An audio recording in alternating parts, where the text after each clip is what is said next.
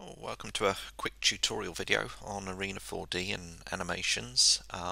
One of the things we've been asked a lot by recently from clients is how to perhaps animate objects within a video. So rather than doing a simple fly through or cut through of the data, they actually want the data to move, or bits of the data to move within a movie, be that a 3D model, CAD diagram, pictures, or point cloud. So I thought put together a quick video just to show how this is achieved in Arena4D. So first thing I'm going to do is open a point cloud. There we go. This point cloud's 300 million points, so it's a reasonable size point cloud. And what I'm going to do is, let's say, take a look from the side. I'm going to take the roof off the building. So I'm going to select our editing tools, and I'm going to select the roof. Let's put a bit of lighting on just to make that a bit clearer, see what I've selected. And what I'm going to do is take a copy of that data. Call it roof, and let that process and copy all that data off, which is probably, I don't know, about 20-30 million points or so.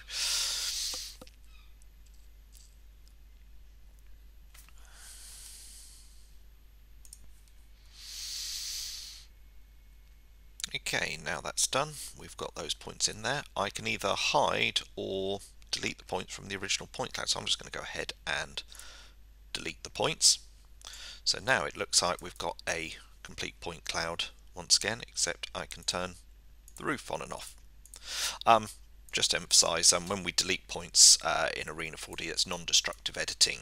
So whilst they're removed from the original point cloud, at any point I can undo that and put them back, take them away again. So they're not gone from the file, they're just gone from the current view. Okay, so taking the roof off, I'm going to go and place myself inside the data now, and maybe I want to do something as well with one of these pillars. So the easiest way to isolate these is add a clip box around it. Let's extend that up, let's say about there, go down to the floor. Let's just take that in a bit tighter so we're not getting anything we don't want.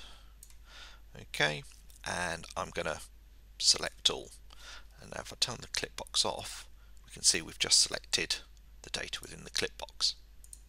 So again, I'm just going to simply take a copy of that. I'm going to call it pillar, and we've got a pillar there now, and I'm going to delete the original points. So again, I can turn the pillar on and off. There we go. That's really it now for the editing. So I'm going to get rid of the editing box. I'm going to start generating our animation now.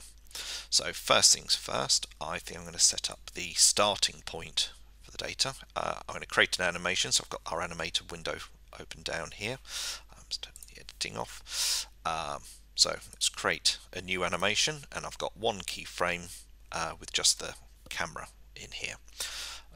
So I'm going to start by adding the pillar and the roof to our animation, which means we can also animate those objects within the scene. So let's take the pillar for starters, turn our control on, and I'm going to get that, I don't know, let's put it down below the ground, so when we're in here we can see there's no pillar. And similarly with the roof, I'm going to move, let's stop the camera moving each time I do that, let's move the roof off to the side. Okay, so I'm going to put myself back down here, I don't know, about eye level, and I'm going to, let's say, look out the roof at the lovely sunny sky up there as a starter. I'm going to press the I button here to set that camera position. job's good. So next thing I'm going to do is I want to set up my next frame, which to be honest I'm going to leave here. I want to see the roof flying into my data. So I'm just going to simply add a new keyframe, which will be in exactly the same position. But what I'm going to want to do is move the roof back to where it should be. And simply I could either move it manually, or as I'm now on keyframe 2, I can select the roof.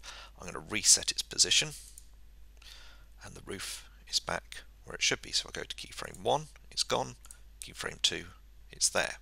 Now I don't want any splining going on or anything. I'm going to make that 4 seconds there, and camera can move again. Now if I press play, you can see the roof coming in. And if I turn the camera movement off, I can position myself anywhere and watch that animation happen in real time from wherever I am or want to be. Be that here in the software or in a VR headset or anything. So that's that bit coming in. Okay, let's put that back on. Put myself back into this position here. So the next thing I want to see is the pillar coming back into position. So I'm going to change my point of view to look at where the pillar should be. There we go. And I'm going to add a keyframe. Again, I don't want any splining going on.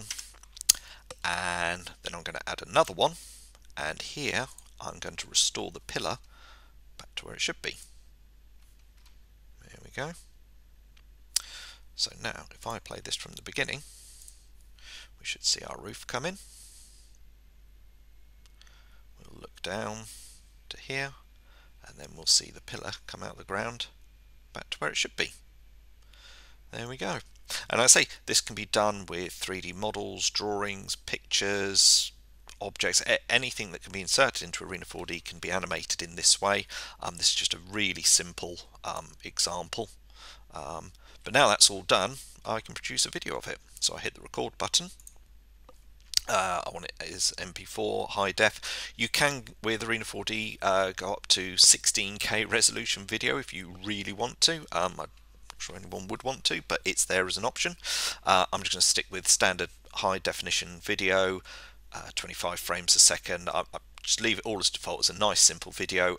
If I want to, I could have it as a panoramic 360 video for loading into YouTube or any 360 viewer. I could have stereo if I wanted it in 3D on a television, but I'm just going to leave it all as default and process that.